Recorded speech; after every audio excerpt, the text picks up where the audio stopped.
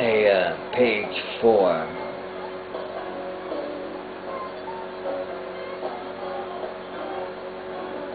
I'll remember the title of the book in a moment. Oh yes, always fair and loving parking meters.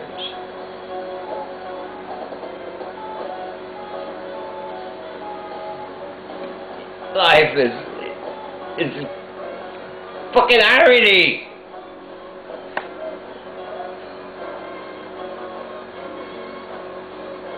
Santiago looked around to see if anyone was listening.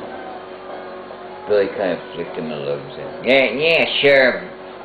Billy whistled through his teeth while focusing on flies landing on beer mugs.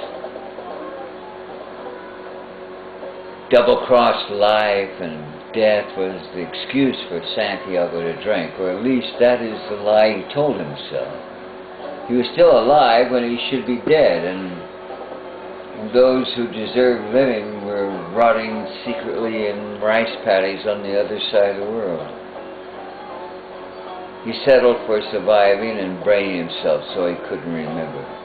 That was it, the sum total. In 1974, he ran away from Nixon's America and the curse that was still going on in Vietnam.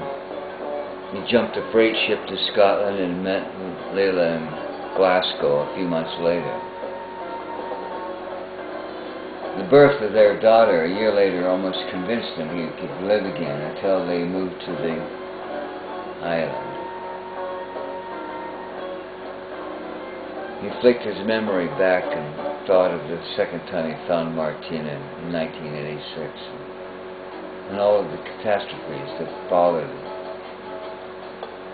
He could see Martina. He had heard her voice, always that teasing voice, testing him. She was a bitch from hell. Damn, he would do anything to see her again. His thoughts settled onto her face, but it was blurred. It pushed the thought of her image into darkness. Maybe she was just a myth.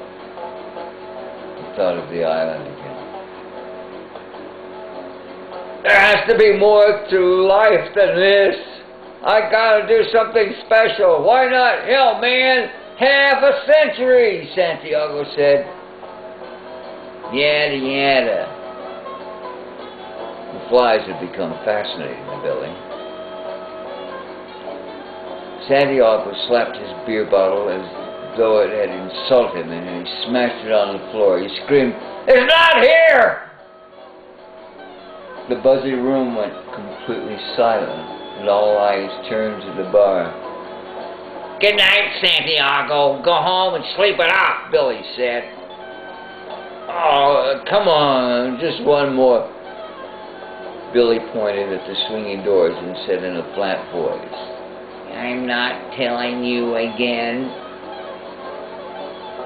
Santiago slid off the bar stool and wavered on his feet.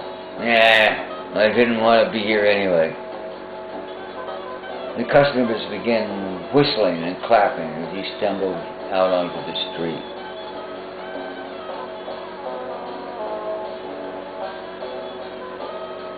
Page 4, I think. Just keep up with it.